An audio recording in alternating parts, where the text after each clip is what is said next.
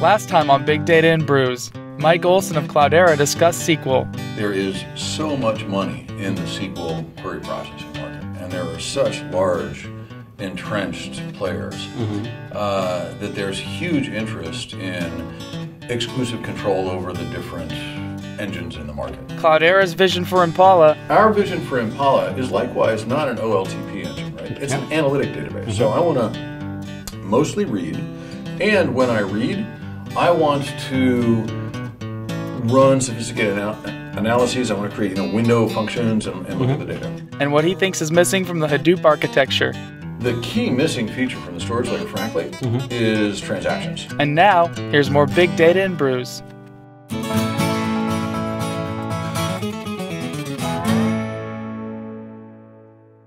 So let's talk a little bit about Spark.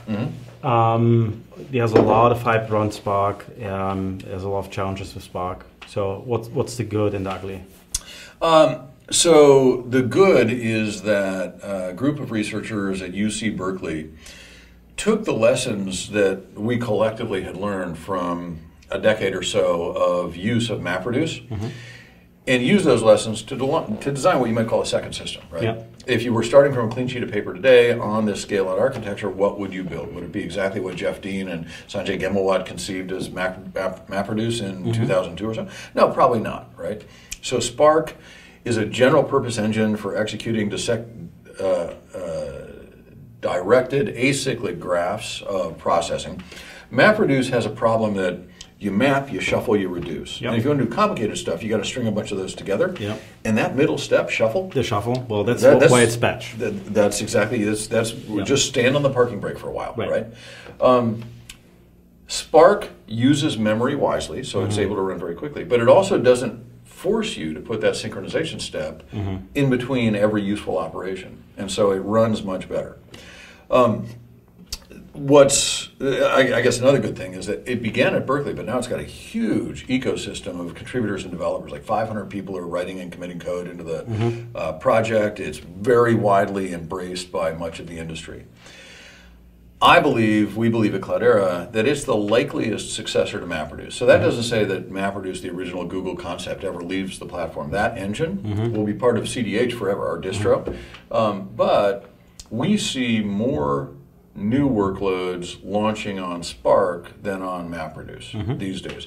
Easier to program, addresses a bunch of those latency and other issues, right? So I think it's got a great future. Databricks, the company, got funded by Andreessen Horowitz and others. They're driving innovation on the platform. We've got people contributing. The ecosystem looks pretty healthy there. Yeah.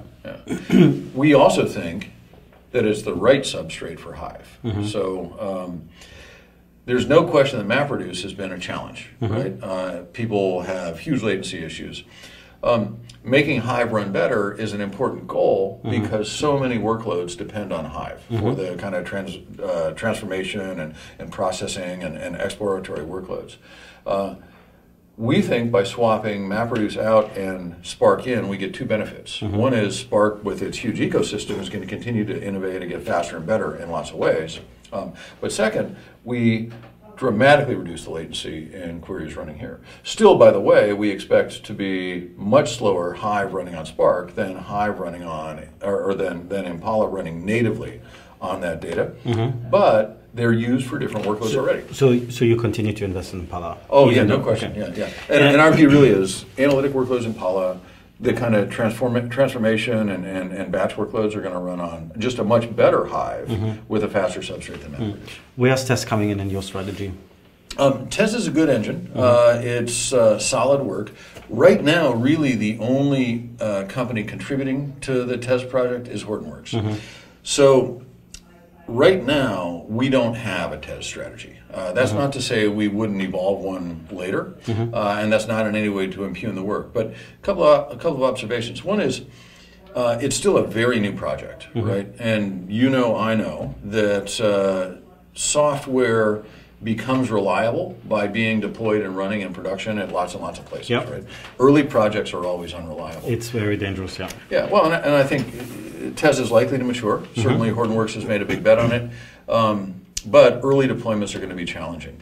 The fact that the fact that Spark has such a large community, the fact that it's been in production deployment for a couple of years already, we think make it a safer substrate here. So we'll continue to evaluate how and when we would embrace Tez.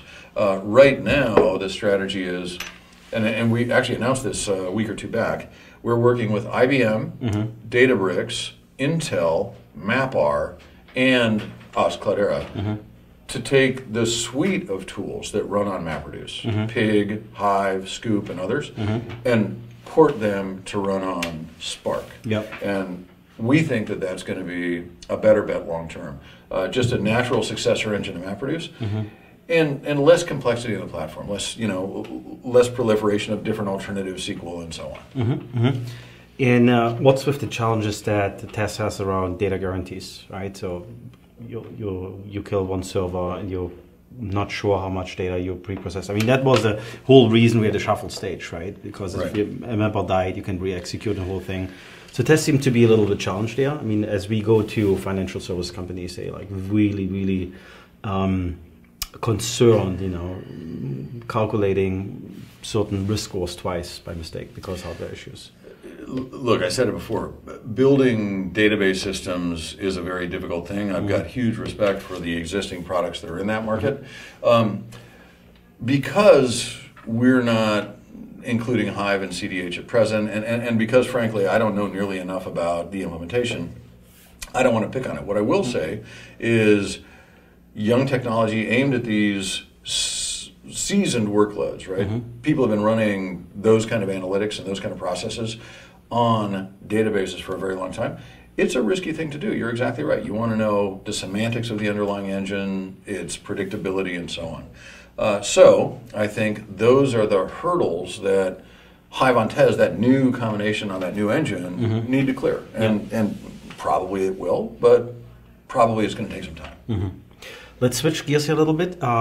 So you guys driving very hard the concept of a data hub. Yes. What is that? What's the difference to what we did before? And what are the use cases that you see in the different industry areas? So, the first thing that I would say is that as data volumes are exploding and data becomes not people generated but machine generated, right? The phone you carry in your pocket, the sensors in your building, and so on, it's getting produced at a rate that's just totally out of whack with whatever happened before, right? So traditional centralized systems can't scale up to store it. And that's why the Google architecture, the scale-out system, is so attractive, right? But the existing systems that our customers run, we walk into a data center and they're running Teradata for mission-critical applications. Like if that application gives a wrong answer, the CFO goes to jail, right? Those workloads are unlikely to migrate to any new platform for a very long time, if ever. That said, data volumes are exploding. We've got these new capabilities, and I'll just add Spark because we've been talking about it, coming into this platform. We believe that this collection, what the Hadoop ecosystem has produced, is a natural place for vast new data sets and for a bunch of new workloads to migrate. By the way, I should say this as well. There's a resource management layer in here called Yarn. It's very important. If you're going to be using lots of different ways to get at data, you want to be sure that you can control resource consumption, memory, CPU, and all the rest. Without this layer, this whole thing doesn't work. Right? Let me pause you there for just 1 second. So one pushback that we heard from a few customers is Impala isn't sitting on Yarn at this point. Is that fixed in the next release? So we've done that. We began our work on Impala several years ago, and when we did, Yarn was very far from ready for prime time. But you need everybody to pay attention to resource management here. Okay. All right. So this architecture, you've got all your data stored you've got lots and lots of data stored in a convenient place. You've got different ways to get at it. You're able to manage all those workloads in a clean way. You've got security and data governance and data lineage and a bunch of enterprise class services. This becomes a natural place to land data and maybe even to take some workloads, ETL is a good example, that traditionally ran on a big data warehouse and move it to this scale out cheaper and also, by the way, tens, hundreds, thousands of computers can get faster infrastructure. So this is a natural central place to land data.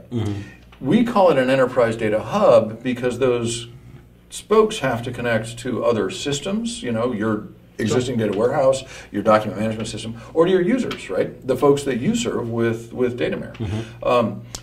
The data, the centralization is good, important, allows people to capture data that they couldn't have afforded to before and explore it in ways that they never could before because they've got these new algorithms and tools. But it has to integrate into the rest of their infrastructure. And that's why it's a hub. It must connect to those other systems.